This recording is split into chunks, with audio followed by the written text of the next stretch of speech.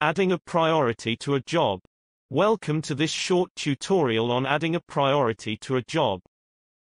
The option to add a priority is available whilst logging a job or once a job has been logged.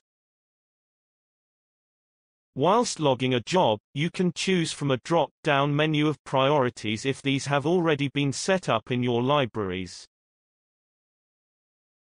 If your library has not been pre-populated, then you can add a priority here by selecting the plus option, as shown. The priority for the job can now be set.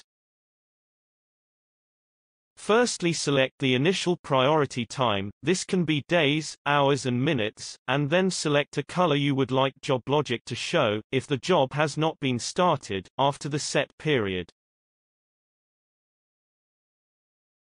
There is then an option to add 2 alerts, which Joblogic can show, again a color can be chosen as shown here.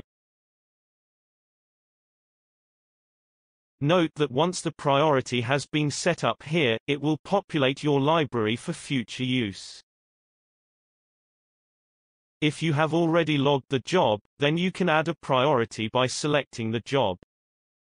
Choose the Edit option and select the Priority option, as shown.